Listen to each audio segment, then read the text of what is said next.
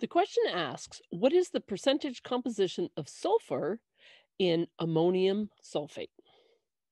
To answer this, we must first calculate the mass of sulfur in our ammonium sulfate, and then we need to calculate the mass of our whole compound, and then we'll find the ratio of those two masses. So let's get started.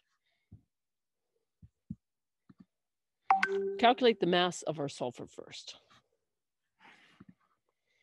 We can see here the mass of our sulfur is 32.1, and we only have one atom of sulfur in our ammonium sulfate. So we just get 1 times 32.1, giving us 32.1 atomic mass for our sulfur. All right, so now let's calculate the mass of the rest of our elements. So we've got some nitrogen in there as well. So we can see from our atomic periodic table, the mass of our nitrogen is 14, and we have 2 atoms of nitrogen.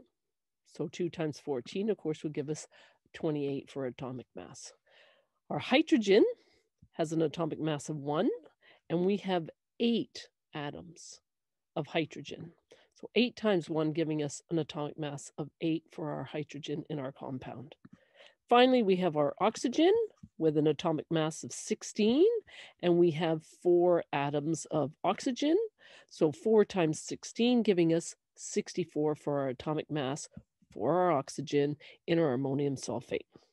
Okay, so we will add all of those up to calculate the total mass of our compound. So our 28 plus 8 plus 32.1 plus 64, giving us a total atomic mass of 132.1 for our whole ammonium sulfate.